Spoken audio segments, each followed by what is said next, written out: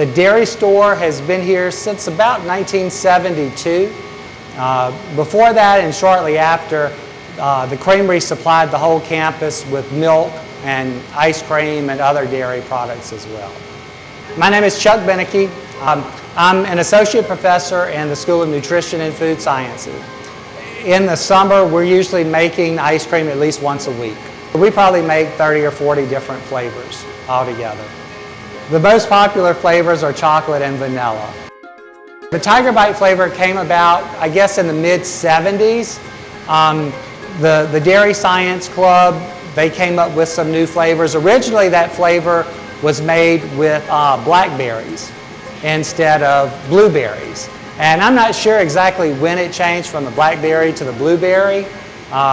I would guess it'd be sometime in the late 70s, early 80s that they made that change. But the students developed or have developed in the past a lot of the flavors that we have in the store.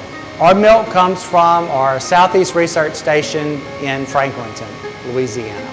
Since the station is about 2 hours one way, typically we spend about a day going to get the milk. The following day we bake it into ice cream mix. Our typical mix will be about 120 gallons of milk.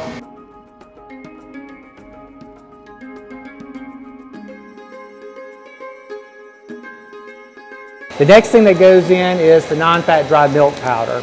And for this batch, it's going to be right around 81 pounds of non-fat dry milk powder.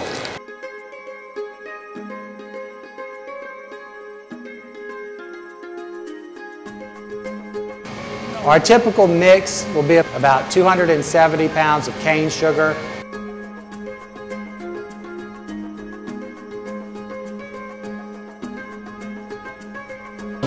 The last ingredient that we add is our cream.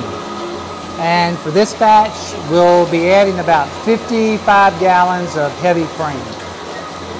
And we add the cream last because it tends to foam under agitation, so we put it in last to kind of minimize that effect before it goes into the pasteurizer. Our typical mix, those get blended together in a processing tank. They get homogenized and pasteurized. Then they go into a refrigerated storage tank to get ready to make ice cream out of it the following day. Second day, we'll take that 200 gallons of ice cream mix. We'll run it through a continuous ice cream freezer, and we'll make the different flavors that we have in the store. We've been in the process for the past 2 years to develop a new dairy processing facility. Life Sciences is taking over this spot and building a Life Sciences annex. The bottom part of that annex is going to house a new dairy store. So we're going to be in the same spot, but we're going to look a whole lot different come 2022. Come and see us at the LSU Dairy Store.